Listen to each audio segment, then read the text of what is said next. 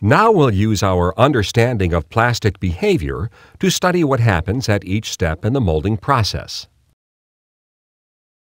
First, the effects of heating the plastic in the barrel.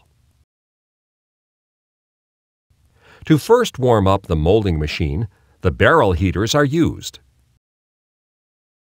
Once the machine is running, most of the heat needed by the plastic is generated by frictional heat from the rotating screw.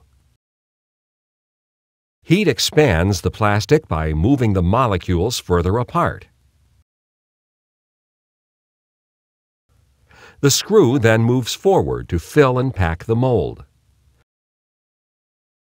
There is a fixed volume of plastic transferred into the mold. If we increase the melt temperature, we increase the plastic volume because there is more space between the molecules. At a higher melt temperature, if the pressure stays the same, there will be fewer molecules in the molded part. For example, if we increase the melt temperature by 20 degrees Celsius, which is 36 degrees Fahrenheit, a typical plastic expands by about 1%.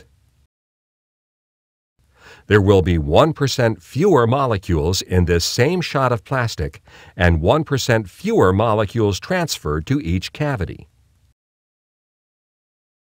That will result in more part shrinkage, theoretically 10 thousandths of an inch per inch, or 10 thousandths of a centimeter per centimeter more.